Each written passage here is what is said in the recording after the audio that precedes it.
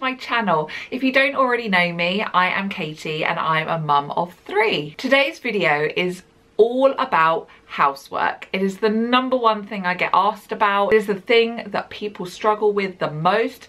It causes overwhelm, stress, real anxiety around it, and I wanted to give you 5 different ways that you can take back control straight away to help you to feel better about the situation. Like, yes, you know what, you can do this, because you can. If you enjoyed the video, I would love it if you subscribed. That way you'll get notified of new uploads. You are also welcome to join the community. So I will put a link down below for the Facebook group. Come and join, and then we can just get chatting in there and just feel a little bit more normal, a little bit less alone. Before I get into the 5 tips that I want to share, I just want to say to you that unless you decide, unless you choose that you want a tidy house, you are not going to have a tidy house. You are not going to be organized in this.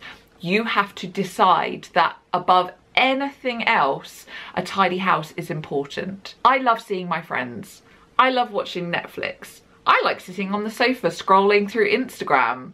But if I have an untidy house, I'm miserable, I'm stressed, and a little bit depressed, and just overwhelmed.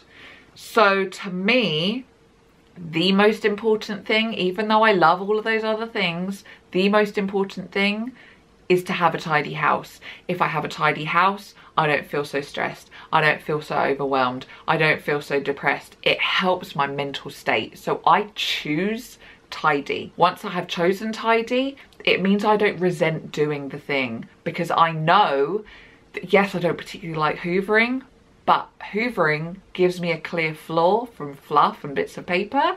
That brings me joy. I do not like folding clothes. No, I do not. But I do like having clean clothes in my drawer.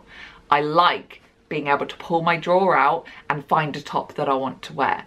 That pleases me. I hate hanging clothes in my wardrobe. That's like even worse than sorting clothes. Hanging things up, so tedious. But do you know what brings me joy? Going to my wardrobe and being able to pull out clothes. So I do the thing because in the end, it makes me happier. Once you decide, once you choose tidy, then you can start to get organized. It's really something that I have struggled with, and at times I still struggle now. I'm not gonna pretend that I am this housework goddess or anything like that. I have just found ways to make my life easier and to keep the house a little bit more in control. But you have to remember, when you have young kids, your house is not gonna look like a show home. Do not feel under pressure by some of the Insta homes you see. They are unique. They are rare. Real life does mean toys all over the floor. It does mean dishes up to the ceiling. We can't all afford cleaners. We can't all live in a show home. So this is real tips from a real mum who struggles with real mess. Tip #1, shine your sink. I have said it over and over again over the last few years. It's taken from the Fly Lady, and it is just something that really has helped me to, in an instant almost, take back control. Anytime I am feeling like the whole house is overwhelming me, I start at the sink. I go there, I clear the area, completely clear. It doesn't even matter where you put it. Put all the stuff on the side, on the floor, I don't care. Clear the area, and then give it a good old clean, give it a spray, bleach down the sink, whatever you need to do to get that sink area clean. Then get yourself your tea towel and just give it a good old wipe and buff, a buff really, just to make it clean. And if it's a metallic one, it will shine. And honestly, you'll just be like, whoa, look what I just did there. I shined my sink. It is looking amazing. I can take over the world now. The process of doing that really will make you feel motivated to carry on. If you don't carry on, you've succeeded, you've done a great job, but I bet you'll be like, that didn't take me so long. I'm going to clear the other side of the kitchen now. Start with a small job. It will motivate you to get on to the bigger jobs. Tip #2, put a load of washing on every single morning. Mine is done as soon as I get up. It is part of my morning routine, which is embedded in my brain. It is something that I have been doing for the last 2 years, and I regularly see the bottom of my wash basket. I have 3 children who make a mess and dribble spaghetti bolognese down their tops. There are 5 of us in total. There are a lot of clothes we have cut down. That is another thing that, you know, if you really never see the bottom of your wash basket, maybe you just need to get rid of some clothes. But if you put a wash on every single day, you will stay on top of it. A lot of people will say, oh, I've just got so much washing, and then on the next breath they'll say, oh, well, I haven't done any in a couple of days. And I'm like, well, that's why you've got so much, because you've let it aside. You cannot skip a day. You can't. It all rests on you remembering to do it. So make it part of your routine, which I will come on to in a few tips time. Tip number 3, dedicate a day a week to do your power hour. So it's not a whole day, but it's just every single Monday or every single Wednesday or every single Saturday you do your power hour. I do mine on a Monday. So I do my Instagram, Facebook live as soon as I've dropped the kids off at school. And then once I have done that, that is when I allocate the hour to get my power hour done. That's what works for me. Obviously, that's just, I'm lucky I get to stay home, I work from home. If you work, find another time in the week. Or if Monday just doesn't work for you because maybe your children go to nursery on a Wednesday, so Wednesday's a better day for you to fit it in around what works for you. But one day a week, dedicate an hour to get the basics done. Those basics for a power hour, I will list them down below, but it is give everywhere a good hoover. It does not mean like really under the sofa, pull the sofa out, it's just like a good, like the whole house, just give it a once over. Second thing is to give everywhere a dust. Again, don't have to like dust like every single nook and cranny, but just like the main surfaces. So I'll give the coffee table a wipe down, or dust like all the photo frames on my sideboard, on the bookshelf, the DVDs, just give it a once over. I will clean all the mirrors in the house. It's ridiculous how dirty they get in just 1 week, mainly at children's level where they like touch all of the mirrors, but I give them a wipe down every single week. I strip the beds. I don't make them again because I think it's good to air the beds, so I'll strip the beds, and then later on that day, sometimes in a panic because it gets to bedtime, I'm like, oh my god, I've forgotten to do it. But yeah, later on in the days when I put them back together again.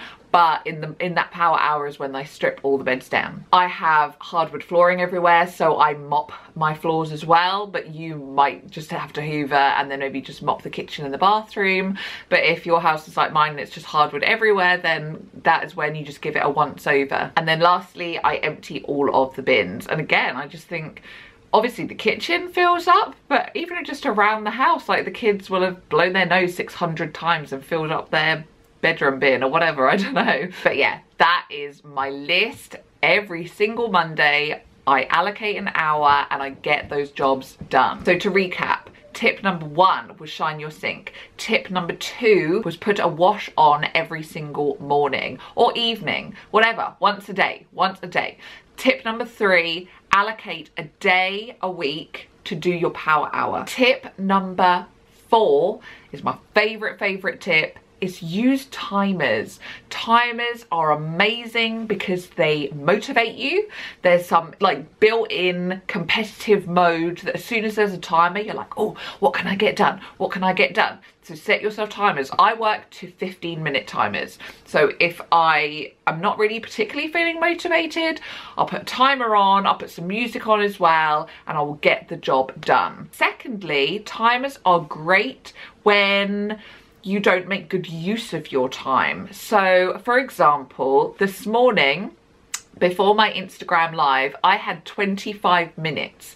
Now, sometimes I will find myself sat on the sofa thinking I've got 25 minutes, I might as well just look at my phone, and then, oh my god, it's time, and I've not made any use of my time. And the reason is because I don't want to run over, I don't want to start a project before I'm due to do something because I don't want to be late, or like if I'm going somewhere, I'll waste away the day because I'm like, well, you know, I'm going out later, I just, you know, and I just get a bit anxious and I won't do anything. Set yourself a timer. If you know at 3 o'clock you have to go and get the children and you find it's 2:45, don't just waste your time. Set yourself a timer for 10 minutes. So you've got that 5-minute window of like, right, calm myself down and get my shoes and coat, whatever. 10 minutes. What can you achieve in 10 minutes? And I can guarantee you, you will surprise yourself with the amount that you can get done in just 10 minutes or 15 minutes or 20 minutes. Set yourself timers. It's also really good for children. I use it a lot. If I feel like they need some, like a kick up the bum, which is most of the time, I will set children 10 minutes to music to sort that pile out. Children are rubbish at seeing mess, but if you make them a pile of all the mess, then they can see the pile go down, down, down. Pick up something from the pile, put it away. Pick up something from the pile, put it away. You have 10 minutes to do it. Off you go. And we do it every single night before bed. We have a 10-minute tidy up, the whole of us as a family.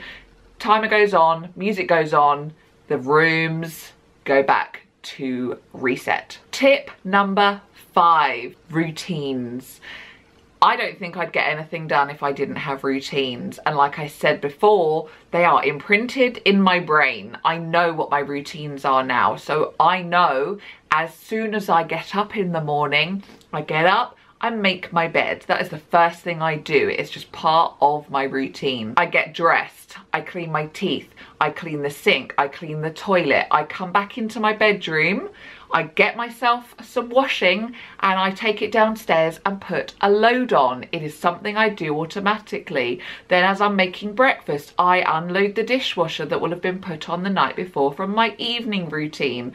Then I will put the dishes in from breakfast because it has already been unloaded and is ready for the day. I have my Monday morning routine is my power hour. I know that on Wednesdays is when I do my meal planning. I know that every single evening I have my evening routine where I turn the dishwasher on, I will shine my sink, I will do my 10-minute tidy up. These are things that are just part of my day now. It's who I am and it gets the job done. I have tried a lot of routines over the years. I've taken bits that I like and forgotten the rest, and I've made my own planner. So you are welcome to download my planner, go and use that, take the bits you like, skip the bits that you don't. You might like all of it like I do. I made it so that it would work for me. Use the planner, get yourself routines, and it will make life easier. Have a great day, and I will be back next week with another upload. Bye.